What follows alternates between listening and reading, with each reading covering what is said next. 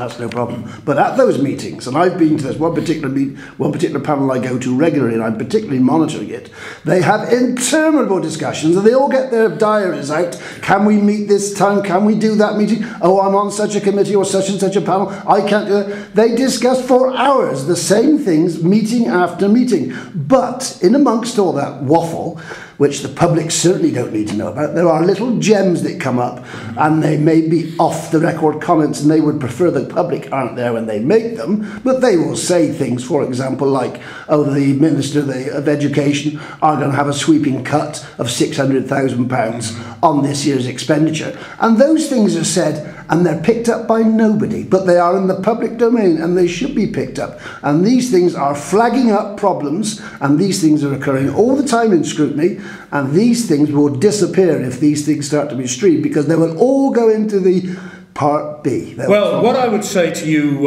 there, Mike, is if those comments are being made, it surely behoves us as members of scrutiny to make sure that they are evidence comments. I mean, we know in politics, like every other area, loose comments are made, and people pick up rumours and run with them, and then don't we know this?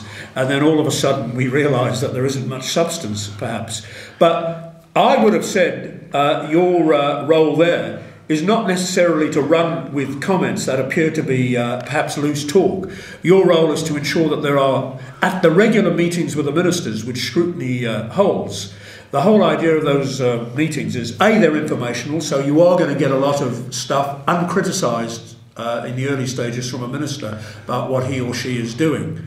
And that's where the issue is. The other thing I would say is, if you're not happy with scrutiny's, say, programme, for example, and sometimes the programmes are discussed, obviously, in these meetings, organisation meetings. If you're not happy, I don't think you would ever be refused. We would desperately want people to say, look, you've got your priorities wrong. We get a few emails saying, I want this topic done, that topic done, and so forth and so on. But if someone were to come to us and say, I want to make a submission to your panel, you've got it badly wrong, you're going in the wrong direction, and I want it public.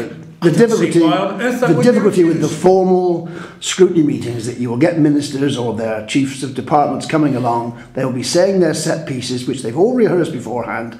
The public can sit there with greater knowledge, and very often than the committee or the panel members actually have, and they will hear the minister or his assistants talking absolute rubbish and giving false information, and the public have to sit there and can do nothing or say nothing. And the questions from the panel very often are very inadequate, because the panel members don't have sufficient knowledge. Then the minister goes away, he doesn't listen to what subsequent witnesses are saying, and the process is such a waste of time.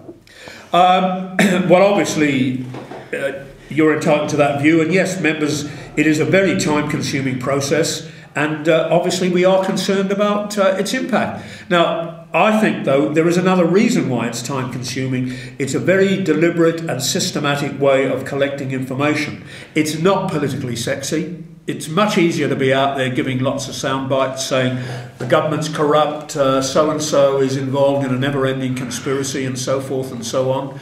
It is easier to do that. It's a long process. But if you feel that, what is to stop you saying, look, I happen to have a lot of knowledge on this issue. Okay, I'm biased, no big deal, we're all biased.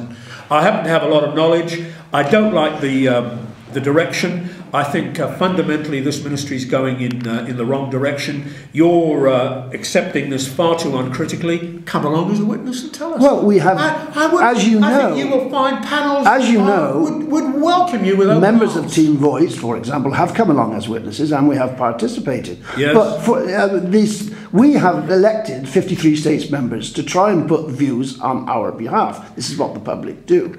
There's an island plan out for consultation now. I could spend the entire year making comments on the island plan alone. The sheer volume of work which would come our way if we were to express views on everything which is of interest to us. I'm now giving you a long interview. This will have to be cut because it's far too long. But we're giving you an opportunity now to speak, which mainstream so-called media will not allow you to have. Now, if I can get you 10, 20 minutes, whatever I can get you, That's part of our contribution towards getting information out there about the scrutiny process. Now, if I was to make a written submission of this, it would take me days and days to write it. Your lot, if it was a scrutiny panel was receiving it, may or may not receive it. I would feel that you probably haven't taken due note of what I've said, and so it goes on. But this process, yesterday I asked Senator Shenton, after he came out of the meeting, and his response, he wouldn't speak to me on camera, his response was, if you think you can do better, stand for the states. Well, of course, that is the comment we hear all the time. As soon as we up pop and say something not necessarily even critical, just trying to seek information, that's the sort of comment we get from our so-called, he's got an all-island mandate, he supposedly represents me. This is the sort of banal comment we got. Well, you stand for the states. Well, that is not good enough. Yes, I don't know, maybe he didn't want to give an interview on the spot. He wanted perhaps to go away and think about it. I don't know, Mike. But what I would say to that is, one of the themes, oddly enough, of yesterday's seminar was, where are we going wrong, where are we going right? And one of the outcomes was, we do have a lot more influence and power, actually, than we think we have, and it's about time we started using it, which I think is good. And I would put the same to you. You have got the right, if you've got an interest in an area, none of us are experts on anything, although politicians are put under pressure to be so and are expected to be so, which leads to all sorts of unfortunate situations. But if you've got a view on an area and you think that officialdom through the minister are going in the wrong direction, it would be, quite frankly, wonderful to hear. Well, we do try to participate in our small way. We don't want to get into never-ending personal slanging matches, which is why, as you know, I've been hesitant about getting into certain areas. We don't want to do that. But if you want to have proper discussion about policy, and you want to tell us in a good, systematic way where we're either going wrong or we're going right, I think that would be wonderful, quite frankly. We're desperate to have these discussions, because I can assure you, there's no way a panel likes to sit there, although it does it initially for reasons of politeness, and just listen to what is basically the party line. We listen at the start because we feel, as a courtesy, we have to allow the minister and his civil servants to put their view forward.